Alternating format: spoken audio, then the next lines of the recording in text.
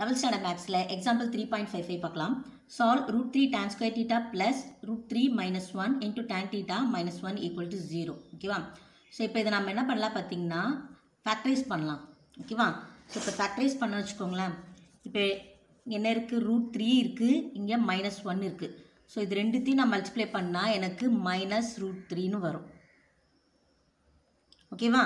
Okay, இப்போ அடுத்து பாருங்கள். ஸோ ரெண்டு நம்பர் போட்டு என்ன பண்ணுவோம், மல்டிப்ளை பண்ணணும். மல்டிப்ளை பண்ணால் மைனஸ் ரூட் 3 வரணும். ஆட் பண்ணால் மிடில் இருக்க இந்த ரூட் 3 மைனஸ் 1 வரணுமா? So root 3 minus 1. So add பண்ணால் இதே தான் வரும்.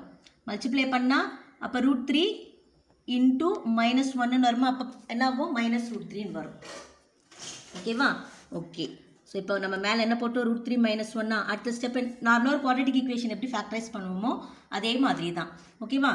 ஸோ இப்போ அடுத்து என்ன பண்ணுவோம், by root 3 tan theta, இங்கேயும் by root 3 tan theta போடுவோமா?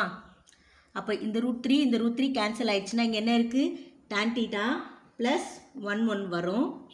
இங்கே எதுவுமே கேன்சல் ஆகாது. அப்போ என்ன ஆகும் பார்த்தீங்கன்னா root 3 tan theta minus 1 equal to 0. ஓகேவா? ஓகே, இது ஒன்றுமே இல்லை. நார்மலாக ஒரு குவாட்ரேட்டிக் ஈக்குவேஷனை எப்படி ஃபேக்டரைஸ் பண்ணுவோமோ அதே மாதிரி தான் நான் பண்ணியிருக்கேன். So root 3 into minus 1 root 3 ரெண்டு நம்பர் போட்டு மல்டிப்ளை பண்ணால் இந்த டேர்ம் வரணும், ரூட் 3 மைனஸ் 1. சாரி, ஆட் பண்ணால் ரூட் 3 மைனஸ் 1 வரணும். மல்டிப்ளை பண்ணால் மைனஸ் ரூட் 3 வரணும். ஓகேவா? ஓகே, ஸோ இப்போது tan theta plus 1 equal to 0ன்னு ஒன்று எடுத்துப்போம். Root 3 tan theta minus 1 equal to 0ன்னு ஒன்று எடுத்துப்போமா? ஓகே, இப்போ அடுத்து இதில் என்ன வருது பாருங்கள். இப்போது இதில் வந்து tan theta equal to minus 1. இந்த plus 1 இந்த பக்கம் வந்துச்சுன்னா minus 1 வரும். ஓகேவா? ஸோ tan thetaவில் மைனஸ், அதாவது இப்போ இது எப்படி இருக்குது பார்த்தீங்கன்னா 1 எப்போ வரும் பார்த்தீங்கன்னா tan 45ல் தான் வரும். ஓகேவா? tan 45ல் தான் 1 வரும். So minus tan 45.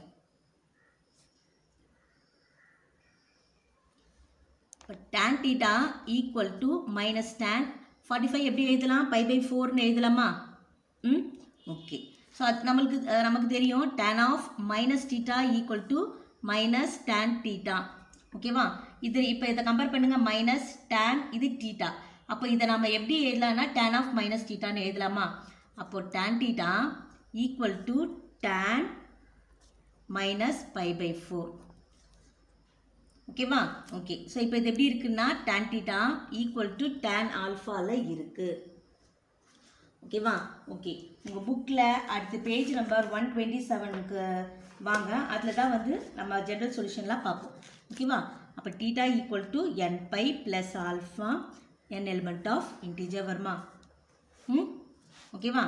ஸோ அப்போ theta இருக்கட்டில் theta தான் இருக்குது, n பை ப்ளஸ் ஆல்ஃபா இருக்கட்டில் என்ன இருக்குது, minus by by 4. So minus by by 4 வரும். ஸோ இது எப்படி எழுதலாம், n by, so minus by by 4ன்னு இது ஒரு சொல்யூஷன் வரும். ஓகேவா? ஓகே, ஸோ ஃபஸ்ட்டு ஃபேக்டரைஸ் பண்ணியாச்சு, ரெண்டுத்தையும் தனித்தனியாக எடுத்து எழுதியாச்சு. tan theta equal to minus 1 வரும். ஸோ இது எல்லாமே நம்ம முன்னாடி சம்ஸில் பார்க்குற அதே தான், எதுவுமே மாற்றம் இல்லை. புரியுதா? ஓகே, அடுத்து இப்போ ரூட் 3 tan theta இந்த சைடு வருவோம். Root 3 tan theta minus 1 equal to 0 இருக்கா? அப்போ சாரி, மைனஸ் 1 ஈக்குவல் டு 0 இருக்கா? அப்போ root 3 tan theta equal to 1 வரும். tan theta equal to 1 by root 3. ஓகேவா? ஸோ இப்போ இது வந்து எப்படி வரும் பார்த்தீங்கன்னா tan theta equal to tan ஆல்ஃபாவில் வரும். ஓகேவா? டேனில் 1 பை ரூட் 3 எப்போ வரும் பார்த்தீங்கன்னா tan 30ல் தான் வரும். ஓகேவா? ஓகே, ஸோ அப்போ அந்த tan 30யை நம்ம எப்படி எழுதலாம், tan by by 6. So 180 divided by 6 பண்ணால் 30 வரும். ஓகேவா? ஓகே, ஸோ இப்போ இது எப்படி இருக்குது, tan theta equal to tan ஆல்ஃபாவில் இருக்குது. ஸோ இதே தான், இதே ஜென்ரல் சொல்யூஷன் தான் இதுக்கும். அப்போ theta equal to n pi plus alpha n element of integer. So theta இருக்கட்டில் theta தான் இருக்குது, n பை ஆல்ஃபா வந்து plus pi by 6. So n element of integer. So ஒன்று வந்து என்ன பாருங்கள், n pi minus pi by 4 n element of integer, இன்னொன்று n pi plus pi by 6 n element of integer. இதில் இருக்க எக்ஸசைஸு எக்ஸாம்பிள் எல்லாமே ஒரே மெத்தட் தான். டீட்டாலேருந்து நமக்கு அதாவது இங்கே ஒரு tan theta equal to tan alpha வரைக்கும் நம்ம வந்துட்டோம்னா அதுக்கப்புறம் எல்லாமே ஒரே ஸ்டெப்ஸ் தான், எதுவுமே மாறாது. ஸோ மேலே இருந்து வர ஒரு 3-4 ஸ்டெப்ஸ் தான் கொஞ்சம் டிஃபராக இருக்கும். அது என்ன ஐடென்டிட்டி, என்ன ஃபார்முலா நம்ம வருதுன்றதை நம்ம எப்படி போடணுன்றதை தெரிஞ்சு போட்டோன்னா முடிஞ்சுது. ஓகேவா? இந்த வீடியோ உங்களுக்கு பிடிச்சிருந்தா லைக் பண்ணுங்கள், ஷேர் பண்ணுங்கள், மறக்காம சேனல் சப்ஸ்கிரைப் பண்ணுங்கள். தேங்க்யூ.